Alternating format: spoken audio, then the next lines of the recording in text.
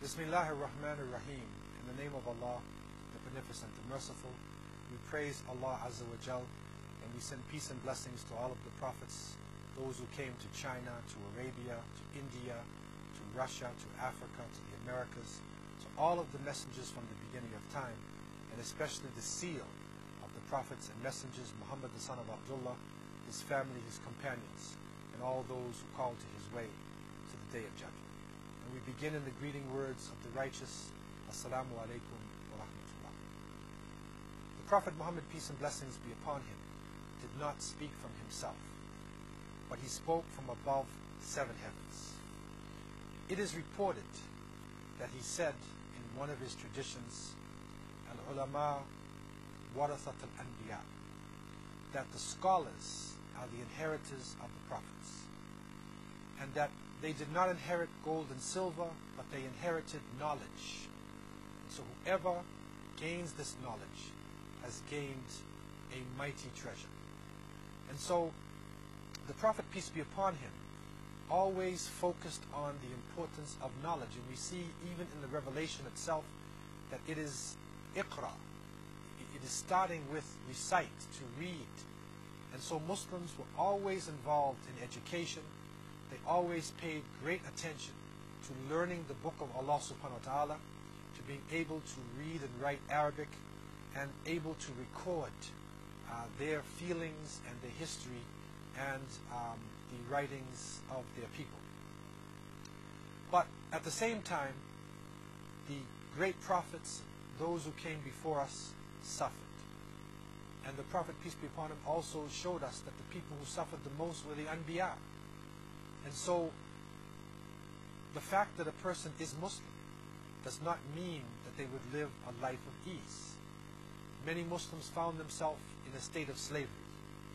In the case of the Americas, it is known now that up to 30% of the people who were taken to the Americas, meaning North America, Central America, the Caribbean, and South, were Muslims.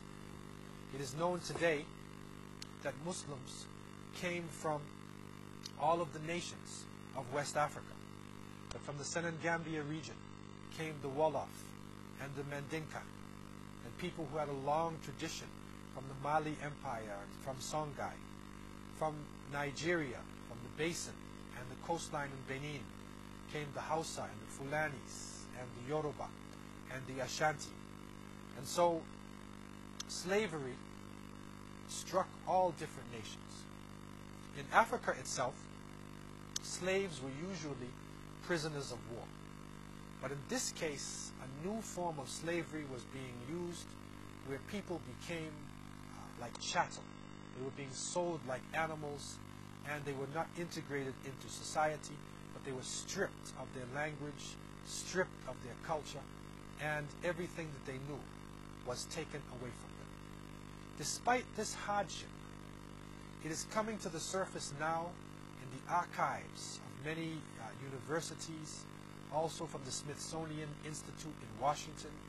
It is coming forward that many portions of the Quran were written, and different texts. The Risala of Ibn Abi Zayd al-Qayrawani, the great Maliki scholar, was written by slaves, and the names were written and biographies were written. So many different aspects of learning coming to the Arabic language by people who were living in a state of bondage. It is reported that in the Caribbean region, that one of the slaves named Abu Bakr as-Siddiq, that he was keeping the plantation records in the Arabic language. And a very interesting report is written by him. He wrote about himself, and he said the following: "My name is Abu Bakr Siddiq, born in Timbuktu and brought up in Janneh. I acquired knowledge of the Quran in the country of Guna, in which there are many teachers of young people. My father's name is Kara Musa Sharif. My parents' religion is Islam. They are all circumcised, and their devotions are 5 times a day. They fast in the month of Ramadan. They give tribute according to the law. They are married to 4 wives, but the 5th is an abomination to them. they fight for their religion, and they travel to Hijaz, meaning they make pilgrimage. They don't eat any meat except that which they kill themselves. They do not drink wine nor spirits, as it is held as an abomination to them. They do not associate any partners with Allah. They do not profane the Lord's name, and they do not dishonor their parents. They do not commit murder or bear false witness. They are not proud and jealous and envious and boastful. For such faults are an abomination unto their religion. They are particularly careful in the education of their children and in their behavior. But I am lost to all of these advantages. Since my bondage I have become corrupted, and I now conclude by begging Allah the Creator to lead me into the path that which is proper for me, for He alone knows the secrets of my heart and what I am in need of. Abu Bakr Siddiq, Kingston, Jamaica, September 20th, 1834. And so we find from this emotional report that the Muslims were communicating in the Arabic language. And it is said in some of the texts that a slave in Jamaica was writing in Arabic, and he wrote a portion of the Quran in the Arabic language. So the slaves were literally writing in Arabic. They were expressing their religion in the language, and they write in a very legible language that comes to us. We see here Laylatul Qadr, Surah Al-Qadr, and it is clearly written, and documents such as this are coming to the surface that show how important Arabic was and the ability that the people had to communicate with each other and to maintain the texts and maintain their culture. It is also reported that women were involved in Islamic education. And a Muslim woman in 1860 comes into a report. They called her an English name. They called her Old Lizzie Gray. And she died in South Carolina. She was educated in Islam, and she claimed to be a Methodist, but she is quoted to have said, she said, Christ built the first church in Mecca, and his grave was also there. Now we can see that she's mixing things up, and that is part of what happens when a person is in slavery, because they're not able to really speak their minds and to come open with what they believe in. But you can see from that passage that she was really saying that the first house of worship was in Mecca. She recognized the Kaaba, and then she also recognized that the prophets, were buried in areas other than Jerusalem and the places of the people of the book, or the Christians and the Jews. And so therefore we find that Muslims, scholars, are living within slavery, that great ulama were captured in West Africa and were taken to the Americas. One such scholar who found himself in a state of slavery was Ayub ibn Sulaiman. He was born in Gambia, and he was enslaved in Maryland. He was born around 1700 AD, and he was taken to the Americas, and he was given the name Job ben Solomon. And what was important about Ayub is his ability, to write the Arabic language. And we find that he actually writes a number of portions of the Quran. He writes his biography. He is able to express himself very freely using the Arabic language. And he came from a very princely family, from the Fulani. And immediately when he was captured and brought to the Americas, and his writings start to come out, they recognized this is not a regular slave who is ball and chains in a plantation. So they immediately gave him a job in their house, and he shocked the people by writing in Arabic. When they expressed certain things to them, he wrote in Arabic. And he immediately said to his masters, he said, La ilaha illallah, and he wrote it, and he wrote Muhammad Rasulullah sallallahu alaihi wasallam, that Muhammad is the messenger of Allah, and he showed them clearly, I'm a Muslim. So they set aside a special place for him to pray, and he used to keep his 5 prayers, and he was able to fast in the month of Ramadan, and he maintained a cordial relationship. He was fortunate enough to send a letter through a source coming through. He sent a letter to one of the geographical societies, and because his family was well known in West Africa, it came to the authorities, and they paid for his freedom. And so Ayub ibn Sulaiman was eventually freed. He traveled throughout America, and he actually succeeded in impressing people throughout the United States. He also traveled to England, and it is said that the Queen of England actually gave him a present, and it was a shock to people to see him writing the Arabic and to see the adab, to see the character that he had, even though he was coming out of a state of slavery. He finally reached his home in Gambia, and he was involved in struggling against slavery.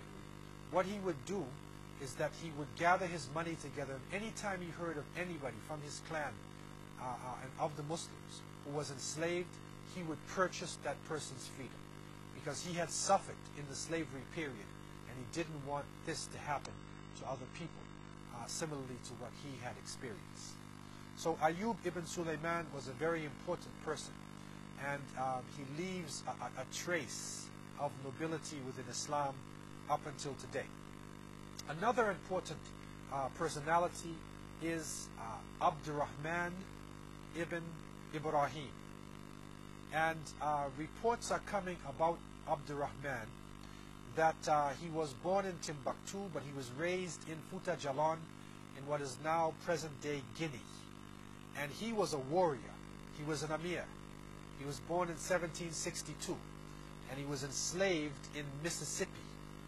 And what is important about Abdurrahman is that he struggles throughout his slavery, and he is dignified.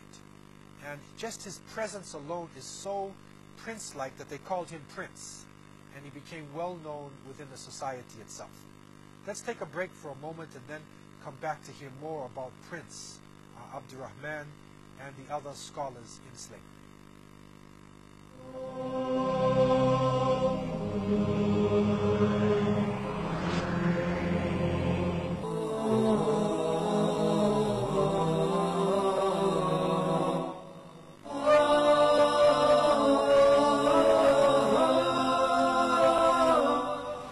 Assalamu alaikum wa rahmatullahi wa barakatuh. Dear brothers and sisters, welcome to another episode of our series on supplication. The fact that it is part of Islam, it's a requirement, it's an obligation, it's a faridah, it's an act of worship that must only be devoted to Allah subhanahu wa ta'ala and no one other than Allah. He is close to you, He is qareeb, He is all-hearing, so worship Him, make dua to Him, respond to Him, and He will respond to you.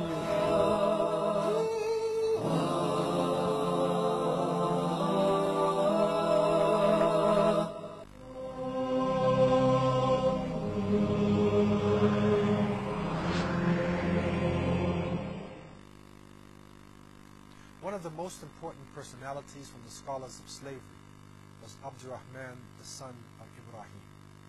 He was born in the year 1762 in Timbuktu. He was raised in Fouta Djallon in Guinea. And after a long ordeal in the Middle Passage, he found himself in Mississippi. Despite the torture and the terrible conditions he was forced to live in, he maintained a very princely stature. So he was called Prince.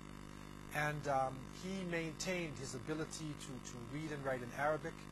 And he was a scholar, he was an Amir, and he was actually the leader of a great army. And this was recognized immediately by his slave masters. And so they made him the leader of the slaves. He was actually the one who kept the slaves in line. And despite what was happening to him, he always wanted to be freed from slavery to return to his own. It is reported that Abdurrahman saw a person, a white American doctor, a person who had been in West Africa, who had actually suffered and gotten very sick and was indebted to Abdurrahman's family. And so when he saw this man, he called the man and he reminded him that his family had taken in the man for 3 months in West Africa, and he asked the man to get him out of slavery. So this man then began to raise funds in order to free Abdurrahman from slavery. Eventually he was able to get out, and he started to tour the country. During this time, he was asked to write the Lord's Prayer. So now he's asked to write something in Arabic. They like his Arabic writing. So they say to him, and maybe this is a type of joke or you know, they're playing with him, and they say, can you write the Lord's Prayer in Arabic? So Abdurrahman writes the Lord's Prayer. This is the actual text. And it says the Lord's Prayer, and he writes, Bismillahir Rahmanir Rahim, Alhamdulillahi Rabbil Alameen, Ar-Rahmanir Rahim, Maliki Yawmiddin. And he writes the Fatiha, the opening chapter of the Quran. But they can't read Arabic, so they don't know that it's actually the Fatiha that he's read. And this is a very interesting document because it shows what happens in the slavery period. And it shows you know, the fact that Muslims respected their faith, even though they were forced to appear as though they had accepted Christianity. So Abdurrahman toured the country and he raised funds to get his wife out of slavery, which he did. And then he was trying to raise funds for his children, but he was not able to do this. Because of a political change in the atmosphere in America, he ended up going back to his country. Fate had it, the qadr of Allah subhanahu wa ta'ala, the will of Allah subhanahu wa ta'ala came in, and 6 months after he returned to his home in West Africa, he got cholera and he died. Some of his children did, however, return to West Africa. They were freed from slavery, and they were eventually reunited with his mother in West Africa. Another interesting personality is Yaro Mahmoud. Yaro Mahmoud has one of the most well-known faces from amongst the slaves. He was born in the 1700s, and he died at the age of 128. He was freed from slavery after 70 years. Just imagine, 70 years in slavery. But when you look at his face, he's a man over 100 years old. He still looks like he's young. And so Yaro Mahmoud is a very interesting personality, a well-known person, highly respected. And he is a person who is respected by African Americans up until today. Another important personality within the scholars of slavery is Umar ibn Sayyid. And Umar ibn Sayyid is known because of his prolific ability to write. And he is reported to have written 14 manuscripts. He wrote his own autobiography in the Arabic language. Unfortunately, he died in a state of slavery. And the writings of Umar ibn Sayyid are being studied in America up until today. What we find within these documents is a powerful use of the Arabic language, and we find a man expressing himself, writing about his life, giving details through the Arabic. So he was highly proficient, and he was able to express deep thoughts within the Arabic language. And his documents, or some of his documents, are actually available in America today. At last word, they were in the city of Detroit. They were purchased by African American Muslims, and they are on display in institutes. And this is part of the rich heritage of Africans in America, and especially Muslims who had come to this part of the world. But it's crucial again for us to remember that these are people living in bondage, but they are ulama, they are scholars, and they are writing the texts, they are maintaining their dignity, they are maintaining their honor, and suffering at the same time.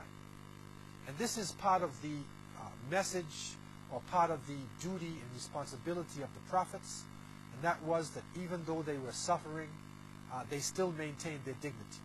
So the scholars in slavery in America had a great heritage, and they become important people for our understanding of what happened in this region. After this, we find also that there are other individuals who are well known. From amongst them were two slaves who were enslaved in Georgia on the Sapelo Islands, Bilali Muhammad and Saleh Bilali were two imams, known of course in Mende language as al-Mamis, and this is how they were referred to. And this picture is from the documents, the actual document of Bilali Muhammad himself, that was written in Georgia on the Sapelo Islands. And again, it's interesting to see the usage of the word al-Mamis. We saw this appear in Central America when the people within Panama and Honduras, the areas where African people were living in Central America, would actually use the term al-Mamis and Jaras and Guabas and Kaba. They were using West African Mande terminologies. Again, the word al-Mamis comes from al-Imamu, which comes from al-Imam. So both Bilali Muhammad and Saleh Bilali were imams and leaders of their people, and their relatives are still living within these islands in Georgia today. What they are known for, especially in American history, is that they were literally given the military responsibility to protect the islands. So their relationship with their slave masters and the authorities was different than other slaves that we find coming out of American history, because they were literally given weapons, and we find that when this island was under attack, that they actually protected the islands, and they were respected by their people and given all of the dignity and all of the rights of an imam within an Islamic territory. Bilali Muhammad was known as a person who was strict in his prayers. He would constantly make his salat, and he carried a rug along with him, and even when they were working, he would stop and he would make his prayers. He constantly wore a fez on his head, and he would make his dua to the creator of the heavens and the earth. And when he eventually passed away, they put his fez and his rug down into his grave area. And he is known in the Sapelo region up until now. What is interesting that comes out in some of the history textbooks is that coming out of Georgia, the word Bilali becomes known as Bela. And then through language and time, it becomes known as Bailey. So anybody who comes from the Sapelo Islands of Georgia, or in Georgia itself, who has the name Bailey, is actually considered to be a descendant either of Bilali Muhammad or Saleh Bilali. And this is an interesting point for us, because when the historians look into the history, they find that there was no slave master named Bailey. It was the practice of many of the slave masters to name their slaves after their family name. But there was no Bailey within the Georgia area. So anybody who was named Bailey was more than likely a descendant of Muslims. Why this is important is because one of the great abolitionists, a person well known in American history named Frederick Douglass, he was a direct descendant of the Baileys. So this great abolitionist, this great freedom fighter who was known in American history, was more than likely coming out of an Islamic background. It's also interesting to note that other names amongst the slaves were being distorted and mispronounced and changed into English names. Abu Bakr was changed into Bukka. And we find other names which are being changed. And so therefore, another great personality in the South, whose name was Booker T. Washington, may possibly also have come from an Islamic background. So if you look at African American history and American history, if you say that Booker T. Washington, who was a great leader of a college, a great educator, Booker T. Washington and Frederick Douglass came from Muslim backgrounds, then we would literally be changing the nature of American history. Again, these are gems of wisdom. This is part of the untold story of world history.